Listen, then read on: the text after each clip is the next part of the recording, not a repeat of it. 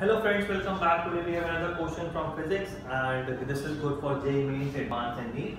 The question goes like this: there is a homogeneous straight wire of circular cross section and there is a cylindrical cavity inside this whose axis is parallel to the axis of the straight wire, and the axis is at a distance of L from the main cylinder. The current density inside the whole cylinder is J. We need to find the magnetic field inside the cavity. So first of all, formation of diagram is very important in physics. Let us form the diagram. This is a wire and there is a cavity inside. There is a cylindrical cavity whose distance from the axis are separated by distance of L. We need to find the magnetic field here inside the cavity. Suppose at a distance of x. If this distance is x, so we can say this distance is L minus x. Okay.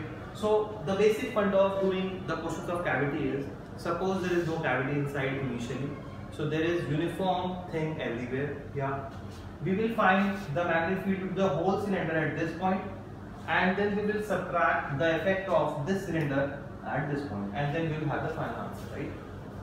So this is how we have to do it.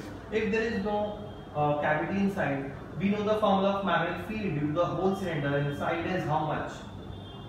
Mu naught I R upon 2 pi r square. That means in this case, you must know this formula. That means in this case, it will be mu naught into the total current, which is J into pi r square.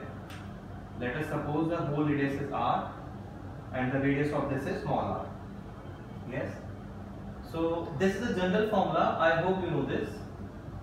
This is the formula for the radius r and finding the magnetic field at distance small r. Here we are finding the magnetic field at distance small x. The total current is J into pi r square upon 2 pi into r square. That means pi r square get cancelled, it is mu naught Jx upon 2. That's it, right? So this is the magnetic field to the whole cylinder at the point A. Now we will find the magnetic field to the cavity. We will find the magnetic field to the cavity at this point, and we will also see the direction. Okay, later on we can see the direction. Let us find the magnetic field to the cavity. So that will be P dash A is equal to, again same, mu naught I. I is how much? The current in the cavity. That is J into pi r square. J into pi r square. Into distance is L minus x upon 2 pi into how much? Again r square. Right? By the same formula. Pi r square get cancelled, it is mu naught J L minus x upon 2. Simple. Now see, if by chance both the magnetic field due to both of them is inside, then we have to subtract the effect of this, right? If the bigger cylinder's magnetic field is inside and the smaller cylinder's magnetic field is also inside, we'll subtract the effect. But here it is not the case. So magnetic field due to this current, it is inside, but due to this current, it is outside, right?